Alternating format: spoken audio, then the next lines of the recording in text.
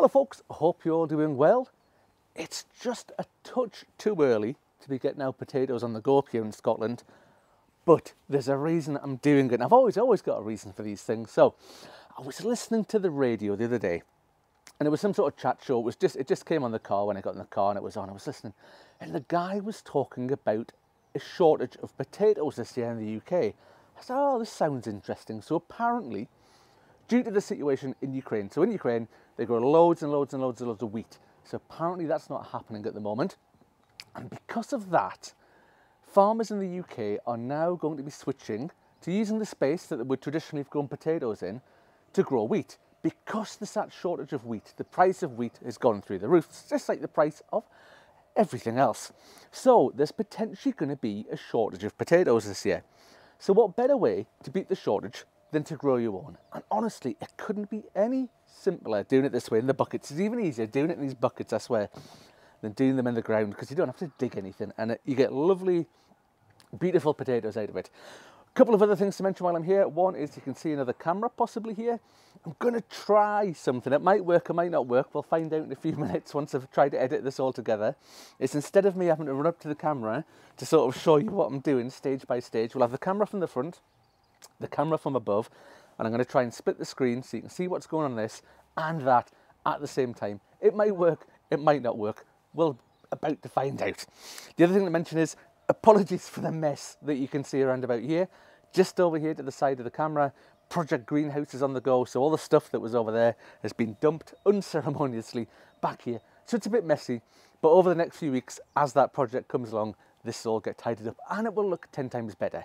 Anyway, enough of me waffling on. Let me get this set up and I'll be back with you in just a jiffy. And I'm back. So now you're either seeing me side by side with a funky sort of overhead shot, or you're just seeing me from the front, because that's not worked. But we'll see how it goes. So these buckets, these are 30-litre buckets, and they are brilliant for doing potatoes. I'll pop a link down below in the description. I've been using these particular ones for about 2 years now. As with everything else, like I said before, the price has probably gone up, but I'll put the link there if you want to go and have a look at them anyway. Over here in this wheelbarrow, this is spent compost. So this is compost I have used again and again, and it is perfectly good for growing potatoes in. And what I'm going to do is put a layer in the bottom of this bucket there that's probably about, I don't know, a quarter of the way up to a third, somewhere between that. And I've put about 4 sort of double handfuls in there. And because this is spent compost, there's not a lot of nutrition in it. So I'm going to add 2 different things. One is this is potato and vegetable fertilizer. Be careful, like me, when you get a new box of this, it is full to the top. And when you open the little flap on the side, it has a habit, it's not going to do it because I'm on camera, of just tipping out by itself, because I've already used some of these. So just watch out for that coming spiraling out of the box. And I'm maybe putting, I don't know, about 3/4 of a handful in there. And I'm going to do the same with our old friend Blood, Fish and Bone, and we will just mix all of that in there, and that's right at the very bottom layer there, where the potatoes, where the roots are going to come down, and hopefully they're going to find that nutrition. Speaking of potatoes, this is the variety that I'm doing this time, and let me put them there so you can see them. Lovely little potatoes.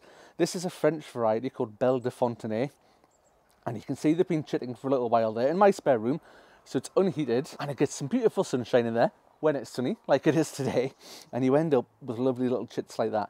What you don't want to do is end up with chits. Like, I found some potatoes in the cupboard the other day that must have been there for about 6 months that I'd completely forgotten about. And if it works, I'll pop the little picture up so you can see them. And my foot that you can see next to the potatoes there, my shoes are size 10, so you can see just how long and straggly that's gone. So unfortunately, they found their way into the compost bin. So, speaking of this bucket, so you can see they've got handles on it, and I use the handles so I know where to place the potatoes. And I'm going to do 3 of these potatoes per bucket. So if you imagine the first one goes in there, we'll pop that in there at what is around about 12 o'clock on the clock, and we'll get some compost, and I'm going to gently just put it on top of that one because I don't want to knock it over. So we'll slowly start to build up a layer on top of here. And then in that layer, we'll put about, I don't know, about half a handful of the fertilizer and about half a handful with the bloodfish and bone, and we're just gently going to mix that in. Not quite as robust as we did the first layer, because that potato's on the bottom there. We're going to take another one of the seed potatoes there, probably at around about 4 or 5 o'clock, pop that in, and then rinse and repeat with some more compost.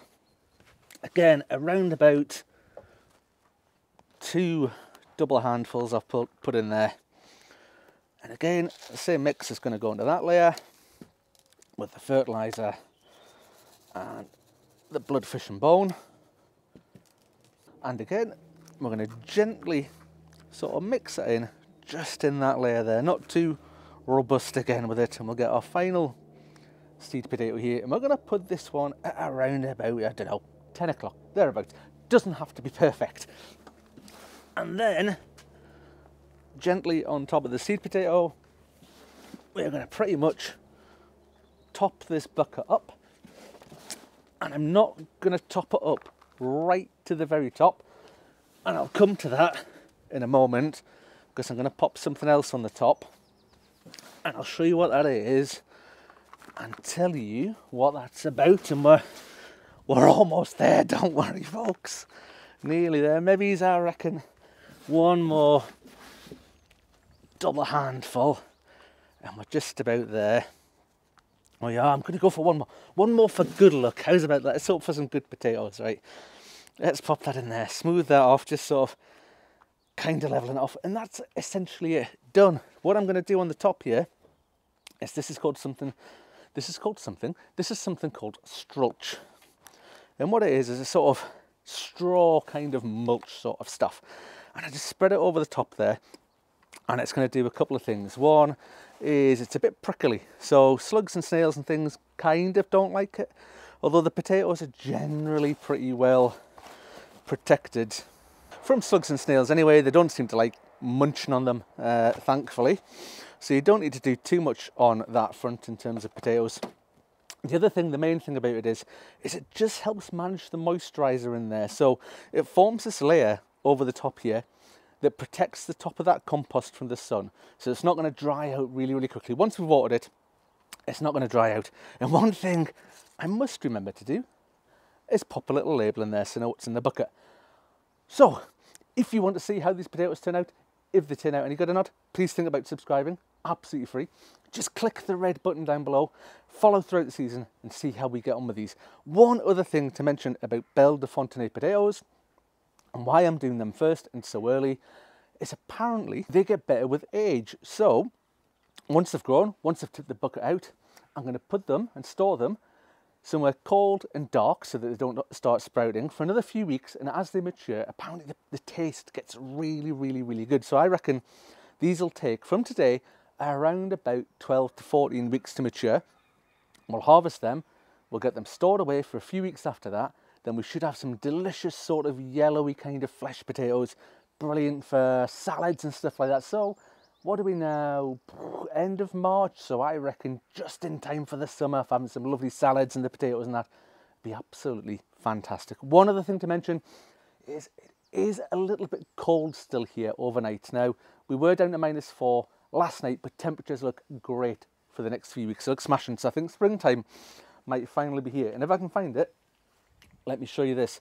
So this bucket is going to go in the shed behind me. It doesn't matter that it's dark in there because there's no shoots coming up yet, but I am, for the next few nights, I'm going to pop a little bit of this all around the buckets and over the top, and this is agricultural fleece, and it's one of those things that people talk about and you're like, what on earth is that? You don't really know what it is, and I'll show you there. It's a little bit of sort of thin, it's not even really very fleecy material, and you just wrap it over the buckets or other plants and things that you might have out if there's a frost sort of forecast or things like that. Or you folk down south, you're probably past that already, but us up here up north, we're still at a little bit of risk of frost coming.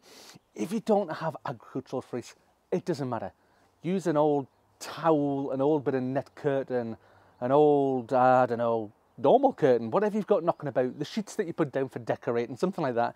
Just lay it over your buckets if you've got them, and it'll do just the job. Anyway, that is me done for today. Thank you very much for watching, folks, and hopefully I'll see you on the next one. Bye for now.